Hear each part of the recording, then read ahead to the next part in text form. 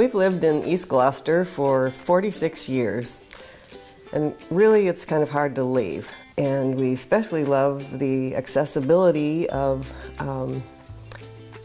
the beaches and Rocky Neck, and there are a lot of really good restaurants close by. It's great for walking and biking and boating, and there are playgrounds, 2 playgrounds. So it's been a great place to raise children.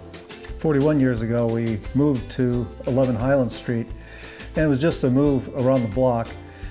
After dinner sometimes you can walk just half a block and you'll be in the inner harbor seeing the sunset, watching the fireworks displays that they have in Gloucester, and being able to walk around the back shore or over to Rocky Neck and have some of the best restaurants that they have in Gloucester.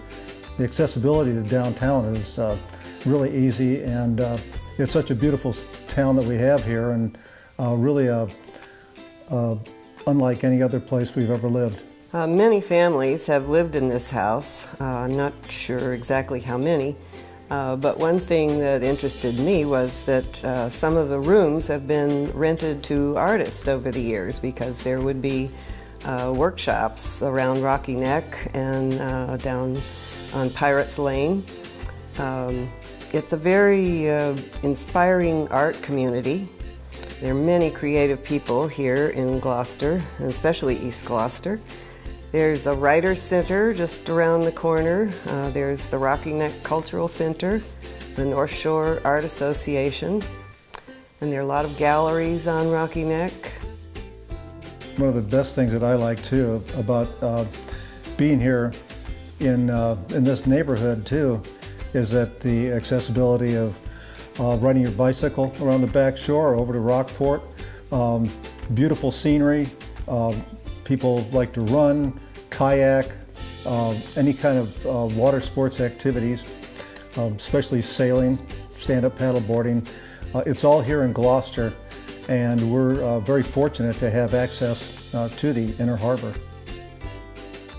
Since we've been living in this house, we've enjoyed creating outdoor spaces. We've had professional help with our gardens and the patio. When we moved into this house in 1977, we understand it was 100 years old at that time. So this has had quite a history. We've seen some of the old maps of Gloucester and noticed that our house was located on those maps. And it's just fun to see how our neighborhood has grown over the years. The house has lots of room for projects, which we've enjoyed. One of the rooms on the 3rd floor was a dark room and a photography office for Mike.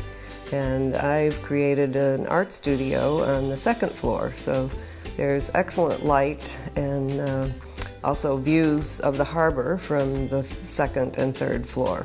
Also on the 3rd floor there are cedar-lined drawers, which is great for storage of winter clothes. The garage has ample room for kayaks, and we've really appreciated having off-street parking, especially when there are snowstorms and everyone has to move their cars off the streets. We've also enjoyed cool breezes in the summer. Our bedroom happened to have windows on 3 sides, so there was always a nice breeze and very comfortable even on hot days.